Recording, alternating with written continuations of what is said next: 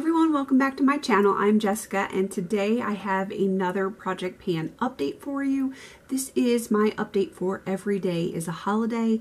It is a collab with the Fantastic Ladies Facebook group, and I am going to have everyone from that Facebook group that has joined in the collab listed down below, so please go check them out. The idea of this project was to pick a product for each month that was assigned a holiday that is in that particular month, and we have a bonus holiday because we have a lot of international people in our Facebook group, and that bonus holiday is basically any day, any holiday that they celebrate that is specific to their culture or whatever holiday that they wanted to add in.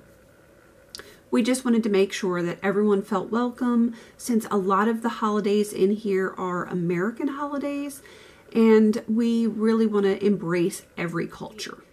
So because this was created by myself, Amanda, and Rose, Amanda and I are both American and Rose is Dutch, so we chose for our bonus holiday Dutch King's Day. However, everyone else can choose whatever holiday they want as their own bonus holiday. I am happy to say I finally have an empty for this project, and it just happened not long ago, just like a day or so ago, and that one is for Christmas. And my youngest son actually is crazy about Frosty the Snowman, and we play that for him every Christmas time, the movies and everything. So I chose a frosty white eyeshadow from my Sephora Colorista palette, and that is it. It is done, and I am happy to have another eyeshadow done. So let's get into all the other products, and some of them I can tell you right now I haven't even touched since the intro, and we'll get into that in a second. Starting with January, we've got New Year's, and for that I chose the Royal Locks Party Curl Cocktail, and I do have a little bit of progress here. I started here at the intro, and now I am down to this line. As many of you know, I had been wearing my hair very natural for the last week and a half to almost 2 weeks because we've had a ton of rain here, so this has come in very handy. February is Valentine's Day, and you spend that with your sweetie or he gets you sweets. So I chose the e.l.f. Ain't That Sweet Smudge Pot, and I am making some progress on it.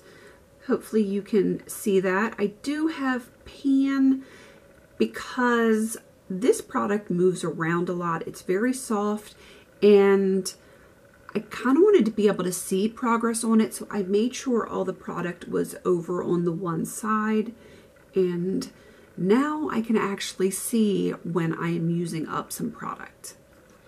It's going to take me pretty much the whole year for this one, but I do use it pretty regularly. St. Patrick's Day and Easter, they're both fragrances that I have not touched, so we're not even going to go into those just yet. May is Cinco de Mayo, one of the non-American holidays. For that, I chose this NYC eyeliner because it was made in Mexico, and I finally have a little bit of progress on this, and I mean just a little bit. If you look here, this is where I started, and this is where I am right now. Let's see if I can actually line this thing up. There we go. Not a ton of progress, but I'm finally getting somewhere with it. This, if I can finish it this year, is going to take the whole year. June is Flag Day, and I chose another eyeliner for that. This one happens to be from Tarte. It is the Tarte Cashmere eyeliner, and this was made in the USA, and I can't even show you my progress on it. There is still some product there at the top, and I'm sure that there's still some more in there, even though I use this pretty much every day.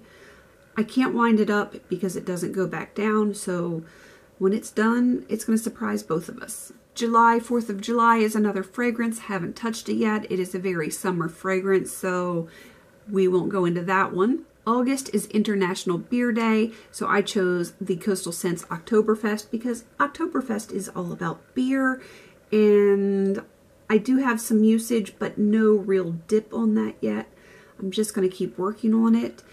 This is going to get a ton of usage in the fall, so just a little usage here and there, and in the fall, I'm really going to go at hard. September is 9/11 Remembrance Day, and I chose this blue eyeshadow from the Sephora Colorista palette to honor the Fire Department New York and NYPD officers that so valiantly fought to save everyone.